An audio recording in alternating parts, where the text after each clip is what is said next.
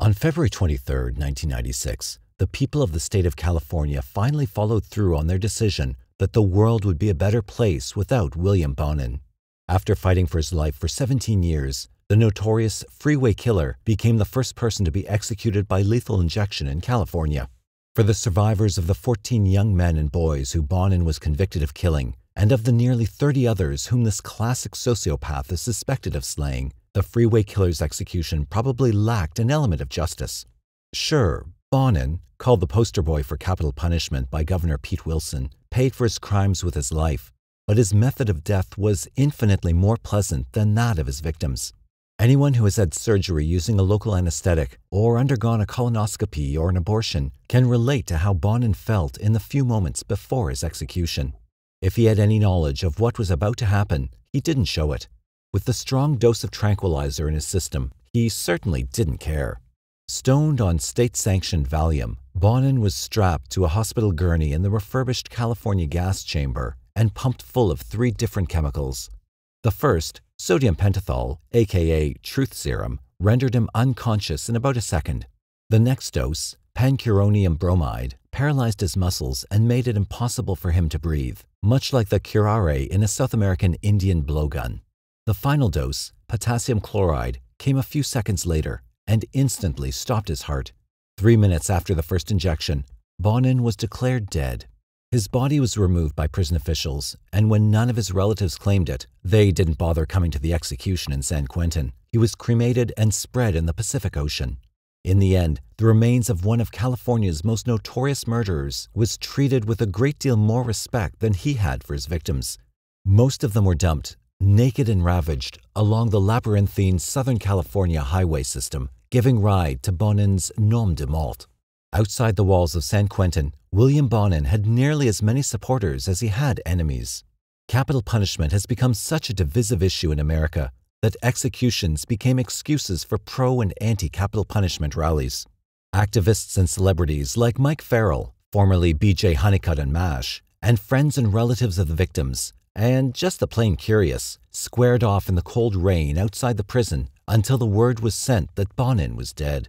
Bonin's last words, delivered to the warden about an hour before his execution, expressed no remorse for his crimes and merely pointed out that he thought the death penalty was unfair. Bonin added some words of advice for potential serial killers. "I would suggest that when a person has a thought of doing anything serious against the law, that before they did that, they should go to a quiet place and think about it seriously." Bonin, who spent more time on death row than a majority of his victims spent on Earth, was 49. 7 years old, William Bonin was already on his way to being a lost cause. The child of an abusive, alcoholic father who once gambled away the family home, Bonin and his brother were often left by their mother in the care of her father. Alice Benton left them with their grandfather even though she had grown up being violated by the man, a well-known pedophile. Bonin's mother spent all of her free time playing bingo, often forgetting to feed her children, and neighbors said the Bonin boys were always hungry, dirty, and ill-clothed. During his 8th year, Bonin served his first stint behind bars, being jailed in juvenile hall for stealing license plates. In that hellhole of a reformatory, Bonin became the sexual plaything to older boys, setting the stage for his twisted understanding of sex. The detention home was a veritable house of horrors where sexual sadism, Inquisition-like punishments such as submersion in ice water, and threats at the point of knife were commonplace. While in detention, according to Connecticut medical records, Bonin had been approached for sex by an older boy, and although young William was afraid of the attacker, agreed to participate, provided that he be restrained. An older boy approached Bonin for homosexual contact, and Bonin was frightened. But Bonin agreed to do it if the older boy would tie his hands behind his back, allowing Mr. Bonin to feel more secure and less frightened, the record showed. To a Georgetown University hospital neurologist who examined Bonin during his incarceration for the Freeway killings, the incident suggests much more about Bonin's earlier years. The fact that Bonin, at age 8, was sexually aware and asked for restraints led the neurologist to believe he had been a prior victim of violent assault. It is inconceivable that he was not sexually abused and forcibly restrained by adult abusers before the incident, Dr. Pincus, the neurologist, wrote in a report to Bonin's lawyers. William eventually returned to his home, where he began fondling his brother and other children in the area. William joined the U.S. Air Force and logged 700 hours in combat or patrol while serving as an aerial gunner in Vietnam, where his service record indicates he was a good soldier, winning a Good Conduct Medal.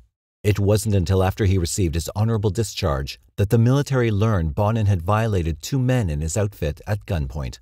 He moved from his native Connecticut to Southern California, where he began the dark descent into savagery that would end in San Quentin 21 years later.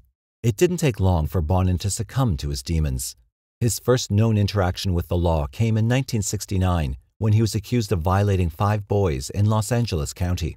In each case, Bonin picked up the boys while driving around, then handcuffed and sodomized them.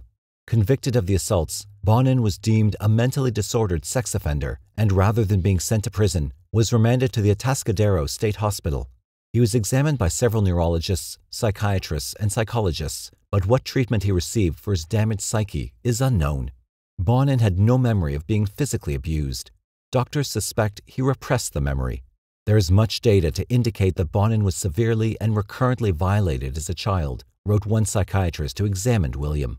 Doctors found a variety of other physical and psychological anomalies, brain damage in the area that is thought to restrain violent impulses, manic depressive illness, and several unexplained scars on his head and backside.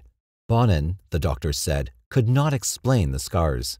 5 years later, Bonin was released from the state hospital and placed on probation for 5 years. Clearly, by this point, William was unable to control his sick urges. He was a practicing pedophile, but hadn't yet become a killer. On the last day of summer vacation in 1975, David McVicker was thumbing for a ride to Huntington Beach. He was 14. Bonin offered McVicker a ride. He was totally cool. There was nothing in the least bit strange about him, McVicker told the Los Angeles Times shortly before Bonin's execution. Bonin asked the young man for sex, and McVicker asked him to stop the car. William pulled out a gun, drove to a remote area, and violated the boy. Bonin began to choke McVicker with his t-shirt, the same method Bonin would later use to kill several of his victims. McVicker, gagging, thought he was going to die. When McVicker cried out, Bonin released him, and to McVicker's astonishment, he apologized for choking me. The attack on McVicker was especially notable for a couple of events. First, McVicker was the last successful attack for Bonin in which he did not kill, and it was the last time he would ever be known to admit regret for his actions. Like other victims of violating assault, McVicker's suffering didn't end when Bonin freed him. To this day, he told the Times, he suffers for Bonin's crime. Feeling dirty and ashamed, he told only his best friend what happened. His mother never wanted to hear the details, McVicker said. School no longer mattered, and he quit school that same year. He attended continuation high schools, but never received a diploma. As Bonin's execution neared, McVicker said nightmares replaying the assaults plagued him. Sometimes I wake myself up yelling, McVicker said. Imagine going to sleep and getting violated 10 to 20 times a night. McVicker did go to the police, and based on his testimony, Bonin was convicted of lewd and lascivious conduct and sent back to prison. He served about 3 years behind bars. Despite having been convicted of kidnapping and 2 counts of sodomy with a child in 1968, being diagnosed as a sexual predator, and demonstrating criminal sexual conduct 7 years later, Bonin was released by the California prison system in 1978. Less than a year after being released from prison for the McVicker attack, Bonin found himself behind bars once again. He was picked up by Orange County officers while he assaulted a 17-year-old hitchhiker. Incredibly, a records mix-up allowed Bonin to walk out of jail before his trial. Not surprisingly, he never showed for his day in court. That simple clerical error would eventually result in the deaths of more than 36 young men. Freed by a stroke of fate, Bonin had no intention of ever leaving witnesses to his crimes. A friend who would eventually collect a $20,000 reward for a tip that led to Bonin's capture remembers talking with William shortly before he disappeared into the seamy underworld of Los Angeles. I can remember he said, "No one's going to testify again. This is never going to happen to me again," his friend recalled in an interview 10 years after Bonin's arrest. Shortly after Bonin's release, the slayings by the fiend the media dubbed the Freeway Killer began. At the end of 1979, Southern California was in a state of near panic. Parents were afraid to let their children out of the house, and it appeared that the police were powerless to stop a vicious killer who liked to violate, strangle, and stab. The Freeway Killer could practice his grisly trade at will. The first to die was an exchange student from Germany named Marcus Grabs. The 17-year-old was on a backpacking tour of the United States. Marcus was last seen hitchhiking on the scenic Pacific Coast Highway in Newport Beach on August 5, 1979. His last mistake in this world was accepting a lift from William Bonin. Sometime between 6 p.m. and 10 p.m., according to police, Bonin and a friend, Vernon Butts, picked up Marcus, sodomized and beat the German, and left his nude body in Malibu Canyon. Grabs had been stabbed more than 70 times and was found with a yellow nylon rope around his neck. An electrical cord was wrapped around one ankle. William later told a friend that he had killed Marcus Grabs out of self-defense, although this explanation is unlikely to be true. Vernon Butts was a low-life drifter with a long criminal record of petty offenses, who was what prosecutors referred to as doing life in prison on the installment plan. He had been in and out of penile institutions and was excited by sadistic homosexual activities, undoubtedly something he had picked up during one of his stays behind bars. Butts accompanied Bonin on several of his killing forays and was as depraved and twisted as William. Together, they would prowl the highways of Southern California in Bonin's olive drab van, looking for teens to ravage. Butts would eventually be arrested for his role in the Freeway killings and save the taxpayers of California a great deal of time and expense by hanging himself in his Los Angeles County jail cell. 3 weeks after Grabs' nude body was found in Malibu Canyon, 15-year-old Donald Hayden of Hollywood turned up dead and mutilated in a trash bin near the Ventura Freeway. He had last been seen near the Gay Community Services Center in L.A. Bonin and Butts had struck again. Hayden was violated and strangled with a ligature. His throat had also been slashed, and an attempt had been made to castrate him. On September 12, 1979, the body of David Murillo, 17, was found near the Ventura Freeway. He had disappeared while riding his bike to the movies 3 days earlier. His head had been bashed in with a tire iron. He had been sodomized and strangled with a ligature. For some time, Orange and Los Angeles County officials denied that they had a serial killer on their hands. Although the modus operandi of the 3 killings were similar, it wasn't until several more slayings occurred that authorities acknowledged what the media had been reporting for weeks. But the facts were there. Somewhere in Southern California, a serial killer was loose, leaving few clues, and seemed free to murder whenever the mood struck. Bonin either laid low for several months or changed his method of operation significantly enough to avoid being suspected of any killings until December 1979, when the body of Frank Fox, 17, was found in a similar condition to the previous victims, near Ortega Highway and the I-5 freeway. Psychiatrists at his Los Angeles trial said Bonin was likely in a manic state when he killed. His violent sexual urges would finally be irresistible. He described feeling excited by the prospect of killing someone, of being barely able to wait for sundown so he could begin to cruise to pick up someone for this purpose and obtain some sense of release, wrote one psychiatrist who examined Bonin. Earl Hansen, a Los Angeles attorney who represented Bonin when he confessed to the murders, compared Bonin's thirst for violence to a dope habit. He had to constantly increase the dosage to get the same euphoria. On the morning of February 3, 1980, Bonin and another sexual psychopath, Gregory Matthew Miley, were cruising the highways when they saw 15-year-old Charles Miranda in West Hollywood. Picking up the young man, they drove for several blocks and parked the van. Bonin then sodomized Miranda and urged Miley to do the same, but Miley was unable to sustain an erection, according to official reports. Frustrated with his impotence, Miley violated the teen with a blunt object. Then Bonin took over again. Sterling E. Norris, the prosecutor who convicted Bonin of 10 murders, said Bonin often goaded and belittled his accomplices into helping with the killing. "Can you do it?" Bonin asked Miley as he choked 15-year-old Charles Miranda. "Let me show you how to do this." Bonin strangled Miranda with the boy's shirt, using a tire iron to twist the shirt like a tourniquet around Miranda's neck. Miranda's nude body was found in a Los Angeles alley. "Bonin loved the killing," said Norris. "He delighted in talking about it." Driven with bloodlust, Bonin and Miley drove around some more after dumping Miranda's corpse. They wanted to kill again. Their next victim was 12-year-old James McCabe, who was waiting at a bus stop for a bus to Disneyland.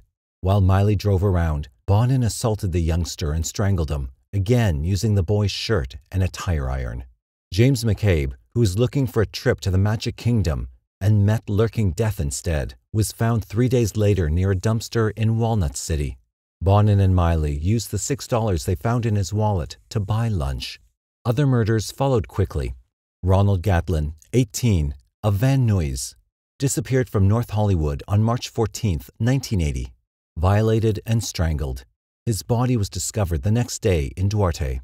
Harry Todd Turner, 14, Los Angeles, disappeared from Hollywood on March 20, 1980, violated and strangled. His body was found 5 days later near the Santa Monica Freeway. Glenn Norman Barker, 14, Huntington Beach, violated and strangled. His body was found on March 22, 1980, beside Ortega Highway. Russell Dwayne Rue, 15, Garden Grove, disappeared while waiting for a bus to take him to his fast food job, violated and strangled. His body was found on March 22, 1980, beside Ortega Highway, alongside the body of Glenn Barker. Stephen Wood, 16, Bellflower, last seen April 10, 1980, on his way to school, violated and strangled. His body was found the next day. Lawrence Eugene Sharp, 18, Long Beach, last seen April 10, 1980, violated and strangled. His body was found May 18, 1980, in a trash bin behind a Westminster service station. Darren Lee Kendrick, 19, Cypress, disappeared on April 29, 1980, from a Stanton store where he worked. In addition to being sodomized and strangled by ligature, Darren apparently was forced to ingest chloral hydrate, which left him with caustic chemical burns on his mouth, chin, chest, and stomach. Darren also had an ice pick through his right ear that caused a fatal wound to the upper cervical spinal cord. His body was found the next morning. Bonin had the police running in circles and was enjoying the publicity his killings were receiving. He would point out to his friends the work that the Freeway Killer was doing and once remarked that, "This guy is giving good gays like us a bad name." He was keeping a scrapbook of his work in his van. A nondescript arrest would soon blow the case wide open, however. In May, police busted a car thief named William Pooh. The 17-year-old was more than just a thief, however. He had been along for the ride when Bonin killed Harry Turner and would eventually serve 6 years for voluntary manslaughter, part of a plea deal in exchange for his testimony. In an attempt to save his own skin, Pooh told authorities that he'd accepted a ride from a man who had boasted of the Freeway killings. Police began looking for William Bonin based on Pooh's allegations. On the morning of June 2, 1980, Bonin and another accomplice, a mentally challenged drifter named James Monroe, picked up 19-year-old Stephen Wells. According to Monroe's testimony, Wells agreed to accompany the men back to the apartment they were sharing so that they could have sex.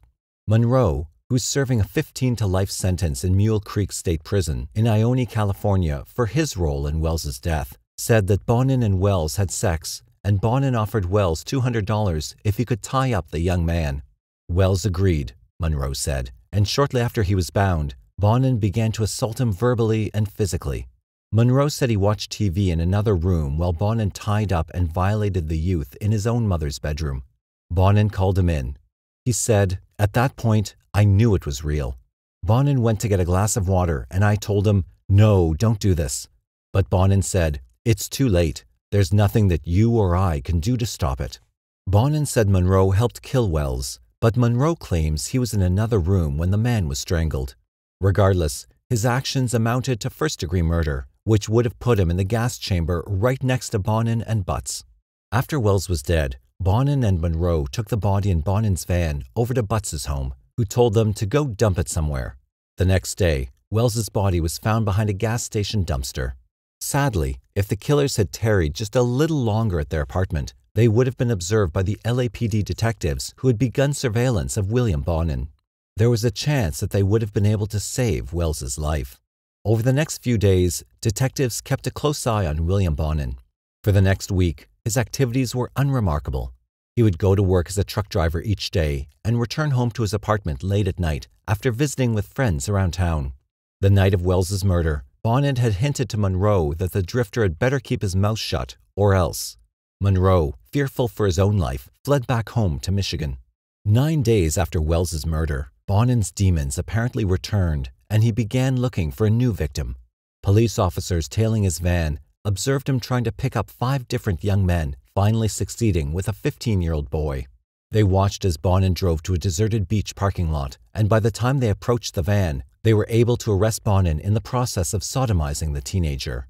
Tape and rope similar to that which bound his victims was found in the van, as well as William's scrapbook for Freeway Killer stories. Butts was picked up shortly after Bonin, and Monroe was arrested by Michigan State Police a month later. The Freeway Killer team was behind bars. This time, there would be no clerical errors. Bonin expressed no remorse for what he had done, although he did demonstrate embarrassment and regret at being apprehended. Once confronted with the evidence, he freely confessed to the police. After his arrest, Bonin told a reporter, "I'd still be killing. I couldn't stop killing. It got easier each time." Bonin confessed to killing 21 young men and boys. He shared aspects of each crime in horrifying detail. Describing how he and Monroe murdered Wells, Bonin sounded like he was describing a weekend event to coworkers on Monday morning. "Both me and Jim beat him up prior to killing him," Bonin can be heard saying in a soft monotone on police tapes. He said he wouldn't tell anyone, just to let him go. "When we finally got around to killing him, we put a shirt around his neck. I twisted it, and he was strangled." Years later, Bonin's lack of feeling during his confession would still be remembered by those who were there.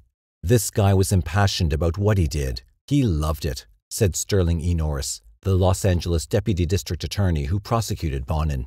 Listening to his confession was like sitting in a room of horrors.